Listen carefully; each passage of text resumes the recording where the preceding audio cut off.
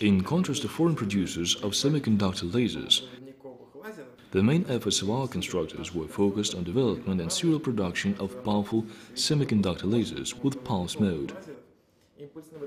The main reason is that it is very difficult to get from foreign suppliers the required quantity of the powerful diode laser light sources, which are necessary for guidance, control, and surveillance systems. The laser with built-in pulsar for pump current of LPI-120, LPI-120, LPI-120, LPI-121 type, developed in Stenmark Research and Development Establishment, Paulus, are in greater demand among pulse lasers.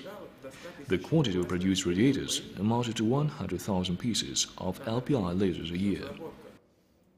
It must be noted that development and stable production of these lasers for more than 20 years now have given rise to appearance and development of laser therapy in Russia. These are powerful pulse LPI lasers that is the basis for the most well-known medicines such as Uzor, Milta, Richter, Vitas, Mustang, and many others.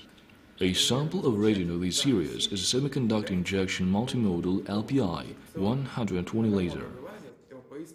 This laser with pulse mode is designed to be used as a light source in medical laser therapeutic equipment, as well as in various laboratory equipment and other science and engineering fields.